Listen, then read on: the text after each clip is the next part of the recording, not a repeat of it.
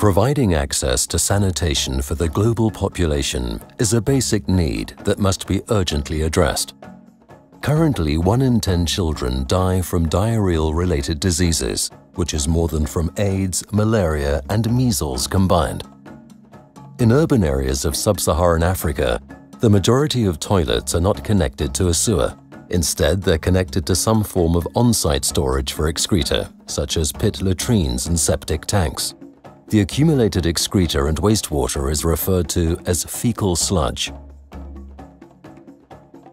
Worldwide, 2.7 billion people currently rely on different types of on-site sanitation technologies.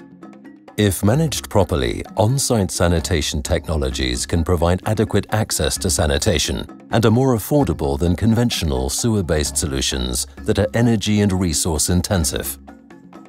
However, in poor urban areas, toilets are often shared by too many people, making maintenance difficult. This results in filthy and disgusting conditions, which obviously do not provide adequate sanitation or health protection. Typically, there is also no management in place for the fecal sludge that accumulates, and this results in it being directly dumped into the urban environment, with further human and environmental health implications.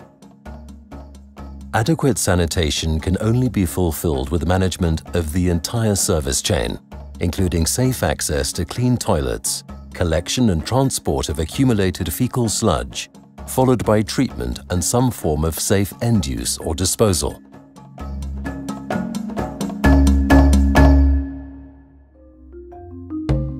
Here at SANDEC, which is the Department of Water and Sanitation in developing countries at EAVAG, we're working on developing solutions for sanitation and fecal sludge management. We work together with NADEL, which is the Center for Development and Cooperation at ETH, and we both belong to the Swiss Federal Institute of Technology. To translate our research into policy and practice, we partner with the public and private sector and are engaged in capacity building. The Urban Affordable Clean Toilets, or UACT project led by NADEL, starts at the beginning of the sanitation service chain with access to clean toilets. The goal of the UACT project is to increase access to sustainable sanitation through developing innovative solutions for affordable and functioning on-site sanitation technologies. UACT is taking place in Kampala, Uganda, where in poor areas, 84% of the households rely on shared toilets, such as the one shown here. These toilets are used on average by 25 people each, but sometimes by up to 500 people each. When toilets are overused, it is less likely that they are kept clean. This results in people stopping to use them and resorting to open defecation. Considering cleanliness, UACT research has identified that up to 4 households can actually share a toilet while maintaining it in an acceptably clean and functional manner, and thereby provide affordable and adequate sanitation. Inadequate toilet facilities are a fact of life in informal or illegal settlements. These settlements are not recognized by the government, which therefore does not provide services. In such areas in Kampala, 70% of the people rent their housing from landlords and do not have the right to construct their own toilets. This means that only 5% of tenants have access to private toilets. Toilets are also very expensive to construct. The cost of one pit latrine is around $750, which is about 45% of a household's annual income. Imagine if your entire household had to pay half their annual income just for a toilet. The Fecal Management Enterprises, or FaME project led by SANDEC, is taking place in Dakar, Senegal, Accra, Ghana, and Kampala, Uganda, and starts where UACT leaves off, with the accumulated fecal sludge in on-site sanitation technologies. The goal of the FaME project is to increase sustainable access to sanitation through resource recovery from fecal sludge, which could provide revenue to improve collection, transport, and treatment services. Many households cannot afford to have fecal sludge collected and removed once on-site technologies become full. For example, in poor areas of Kampala, this costs between $23 and $46, which is 15 to 35% of an entire household's monthly income. Even if households can afford the collection service, the toilets are often located down narrow pathways and are not accessible to vacuum trucks. As a result, manual laborers are hired to remove fecal sludge with shovels and buckets, sometimes even getting inside the on-site technology to dig out the sludge. Commonly, manual laborers do not have access to motorized transport, and they need to carry or push the fecal sludge away. As shown here, this results in fecal sludge being illegally dumped either right next to the house or into drainage canals or water bodies, contaminating the environment with excreta. If vacuum trucks can access the toilets, they use hoses to vacuum the fecal sludge into trucks.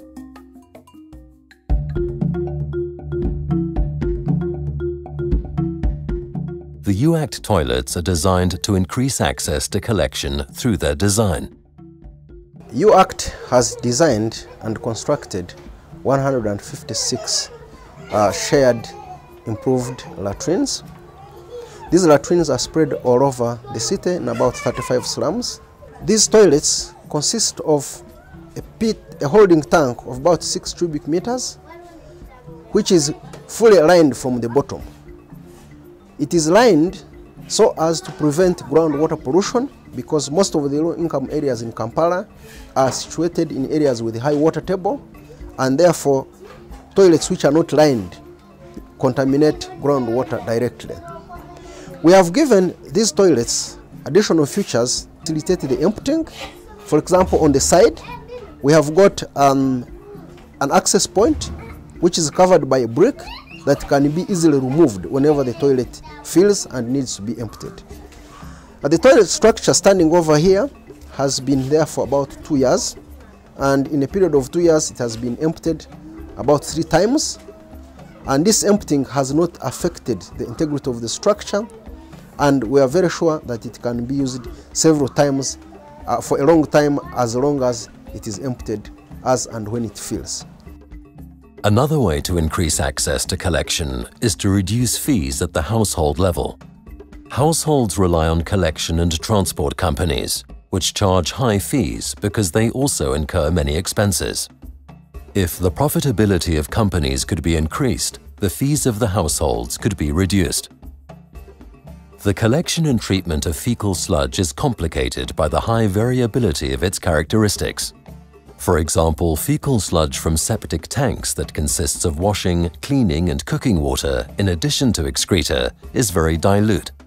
Fecal sludge from pit latrines tends to be much thicker, while fecal sludge from public toilets with a high number of users is collected frequently and so is less stabilized. The sludge often contains hygienic products, batteries, bottles, household waste and garbage, which can clog the hoses and damage pumps. And because fecal sludge is mostly water, and water is heavy, it's expensive to transport. Vacuum truck drivers frequently get stuck in congested traffic, as shown here in Dakar. And long lines can form at discharge locations. There are also not enough legal discharge locations or treatment facilities, and drivers must pay a fee to discharge. Because of these reasons and the costs, trucks often resort to dumping untreated fecal sludge directly into urban environments. If these fees were reduced or eliminated, could the savings be passed on to households, resulting in a lower fee? And would this increase the amount of fecal sludge that is delivered to treatment plants, reducing the dumping of untreated fecal sludge into the urban environment?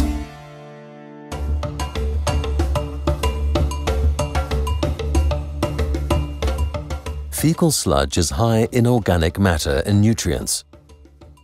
One way discharge fees could be reduced is if the treatment plant operators could offset treatment costs by generating revenue from resource recovery of the energy, nutrients, and water from fecal sludge.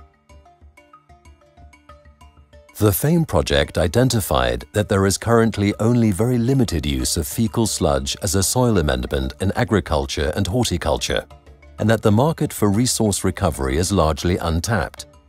Even if treated, most fecal sludge is presently just landfilled or dumped. FaME also found that in addition to use as a soil amendment, fecal sludge has other potential end uses. These are as a solid industrial fuel, biogas from anaerobic digestion, protein for animal feed from larvae used in treatment. The market demand for different end products varies greatly among locations based on such factors as the availability of competing products, local industries and their needs, and user perceptions. Fecal sludge treatment should be designed to meet the demands of local markets so that the end products produce the highest possible revenue.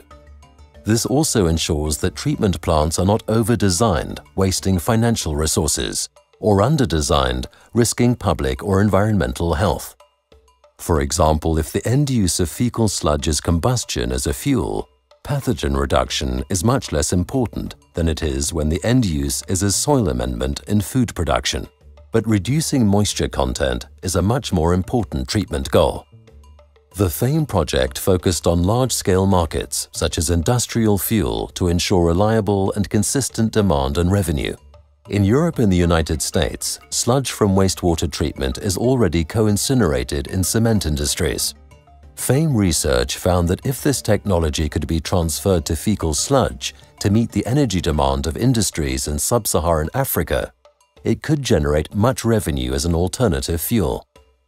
FaME also demonstrated that the calorific value of fecal sludge, which is a measure of its fuel potential, is comparable to other biofuels that are currently being used. And it found that the revenues from this end use could be significantly greater than its use as a soil conditioner.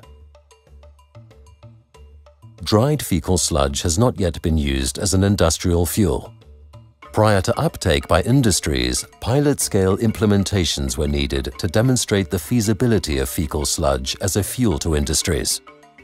To address this, the FaME project designed and constructed pilot-scale kilns for brick production in Kampala and waste oil regeneration in Dakar.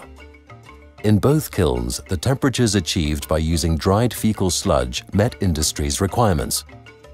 In the brick kiln, a temperature of 800 degrees Celsius could be maintained, and the strength of bricks fired with dried fecal sludge was similar to those produced by brick factories. Industries have expressed great interest in this alternative fuel if there is adequate availability. To sell treated fecal sludge as a solid fuel to industries requires drying the sludge to around 90% dryness. Given its low solid content, cost-effective drying methods have to be developed to meet the needs of industries. FaME researched how to improve the effectiveness of drying beds, and in Dakar we've experimented with turning the sludge and with greenhouses to decrease drying time, and both have reduced it. Turning the sludge reduces the drying time by around 20%. This increases treatment capacities at existing treatment plants, but also new plants need less drying space. The research findings of UACT and FaME together have identified innovative solutions to increase access to sanitation at the household and community level. Shared sanitation facilities can provide adequate sanitation if the maximum number of households is set to ensure clean and usable toilets. Fecal sludge can be readily collected from on-site technologies if they are appropriately designed. Affordability of household-level services could be increased through revenues from resource recovery, and designing fecal sludge treatment to meet the specific local market demand could maximize these revenues. To ensure uptake of these research results, sustainable business models and fee structures need to be developed, and governments need to acknowledge the importance of fecal sludge management.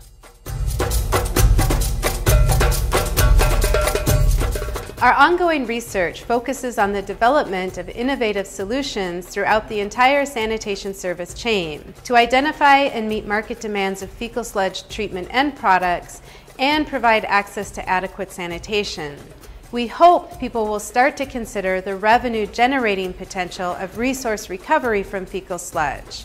Instead of only considering fecal sludge as a waste stream that needs to be managed, it can be viewed as an opportunity to contribute to a financially sustainable sanitation service chain.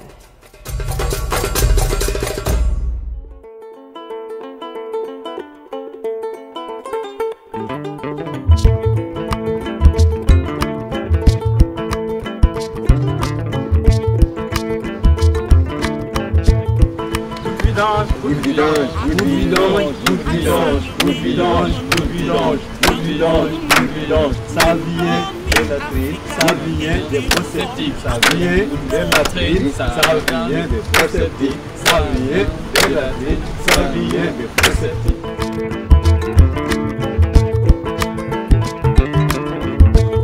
Wake up, good morning. This is Dakar, l'Afrique est en ligne. This is Senegal. Wake up, good morning. This is Dakar, Youssou